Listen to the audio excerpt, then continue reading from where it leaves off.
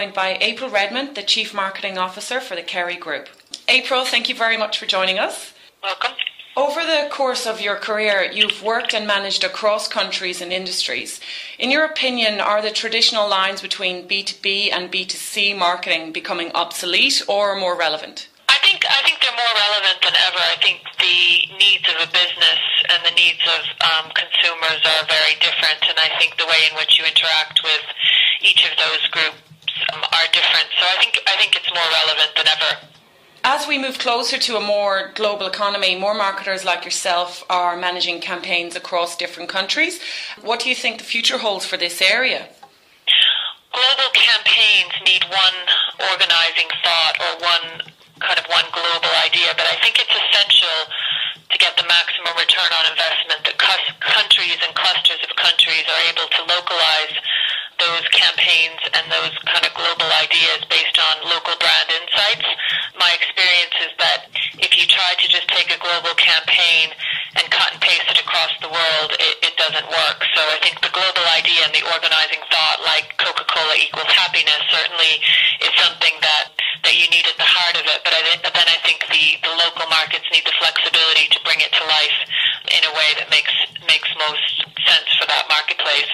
Yeah, and would the Coca-Cola campaign be one of your favourite examples of this, or does any... Yeah, I think for me, Coca-Cola equals happiness is absolutely at the heart of the brand and the core idea for the brand globally. But how that looks in Ireland, for example, could be rooted in rugby, whereas how it looks in another market could be rooted in something else. So for me, it's a great example of a global idea, but then localized to really strike a chord with consumers on a local level. And going towards a more of a board level, how has this, customer centricity and marketing in general changed the way organisations make decisions? I think that it's easy to say, but very difficult to do. So I think that a lot of companies that I've worked in my 25-year career will say that they put the consumer at the heart of the business, and it's absolutely essential to win in the marketplace. But the reality is that very few businesses, I think, really do put the consumer at the true heart of their decision-making process. When they do it, it pays huge dividends, and when they keep the consumer really at the central core of the business, nearly secondary to everything else, that they beat out the competitor. But I think it's very difficult to do in practice, and I think that few companies at a board level are really as tuned into the consumer as they need to be. Yeah, in my mind, Apple would be a prime example of this. It's probably the main example. But is there any other organisations that have taken a leaf out of Apple's book that are really focused on the customer and the marketing first? For example, what are you doing?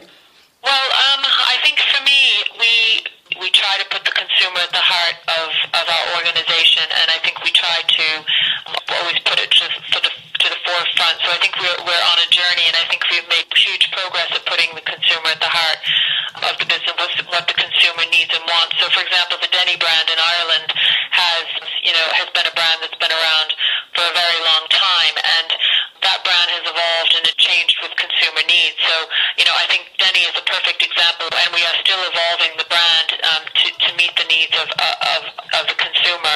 But it is obviously very challenging to make sure that you always have your finger on the pulse of those changes and that you're responding to them in a timely way. And on the other side of that, talking about the consumer, what has changed on the consumer side to warrant marketers becoming more, centric to the business and companies wanting to go closer towards this area? Well, I think first of all, the companies that do put the consumer at the heart of the business, you talked about Apple, but there are loads of other brands that do it. Apple, Burberry, Bowden are all examples of brands that put the consumer at the true heart of the business, and I think that it's been proven when you do that, you win in the marketplace. I think the other thing is that consumers are more demanding and more connected than ever before. So through word of mouth, they can make or break a brand literally overnight. So I think if you don't have your finger on the pulse of the consumer, I think it's a huge business risk like never before. So I think it is a board issue, and it's one that boards need to be considering, and more boards are looking at, but it's still not where it needs to be. How have you, I guess, progressed Kerry Foods from a predominantly sales-led organisation to one that's more heavily focused on consumer marketing? I mean, I think we are still very much, we're still very much a manufacturing and sales-led organization with an aspiration and ambition to be more focused on the consumer. So I think we've made huge progress in that area. So we're much more able to kind of look at consumer market needs than we've ever been, and we're much more able to respond to those needs than we've ever been. But we still are very much a cross-functional business with every part of our business almost playing an equal and opposite role. In some ways, that's a competitive advantage for us. So we have much more consumer centricity than we've ever had before, but we still have a really strong sales function. We still have a really strong manufacturing function, and all of those functions working together really delivers, I think, a competitive edge for Kerry in the marketplace. Yeah. And what do you think the future holds for the Kerry Group in this area? I think over time, the consumer will really become the core of Kerry. It's evolving, and it will really become the core of Kerry. And I think all of the different functions will orient themselves around kind of meeting consumer and shopper needs. And I think that will be ultimately the place that we'll end up. But I think that's evolving. And you personally have gained a reputation as an instinctive marketer, and you've described yourself as an informed risk taker. How do you balance risk, instinct, and creativity? I think for me, I bring years of experience, so that helps me make decisions. I bring kind of an analytical mindset to things, and I think the big thing is permission to fail. So I give myself and my team permission to test and learn, and fail when necessary, and learn from that and move on. So I think anything that's game changing, if you go into it with a mindset that you have to win every single battle, you're not going to do that. So I think the permission to fail and learn and test and learn is really key. Yeah, absolutely. And how do you get the most out of that team, out of your team?